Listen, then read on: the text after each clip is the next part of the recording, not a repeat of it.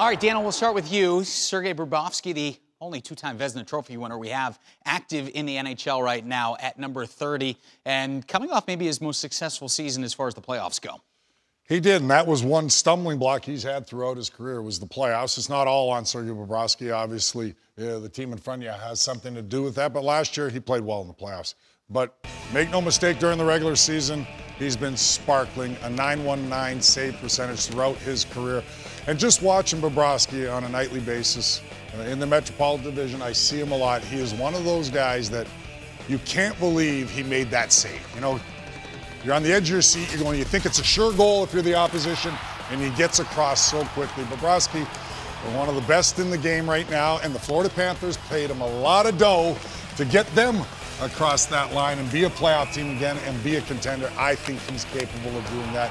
The Florida Panthers are lucky to have Bobrovsky. They spent a lot, but boy, oh boy, I think it's going to make the Panthers a dangerous team this year. He's that good. He stops almost every puck when he's zoned in. It's like you can't beat him. Yeah, I had a quick conversation with Joel Quenneville, and he agrees with you on every single point because he's fired up to have him down there in South Florida with the Panthers. How about at number 29?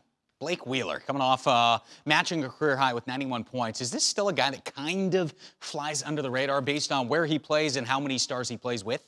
I wouldn't say he flies under the radar anymore. Back-to-back 91-point seasons will do that for you. He underappreciated? Underappreciated for sure. He was in the 70s before that, so 74, 78 points in the two previous seasons before the two I just referenced. And that's what I think has really opened up his star around the National Hockey League.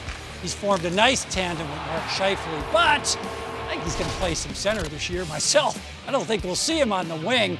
When it's all said and done, though, the world really turned up for Blake Wheeler in his career when the Boston Bruins traded him in 2011 for Rich Peverley.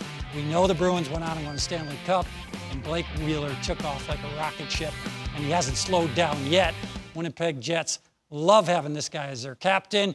He's big, he can skate, he can be physical. He's been a great leader for them. The Jets trying to get the ultimate prize, the Stanley Cup. They've got a team built for it, led by Blake Wheeler. He brings those intangibles to him. It's not just offensive numbers, and they're lofty that you mentioned the last couple of seasons. There are lots, but he brings those intangibles. He plays the game the right way, plays it hard. You can see it. He's determined every shift.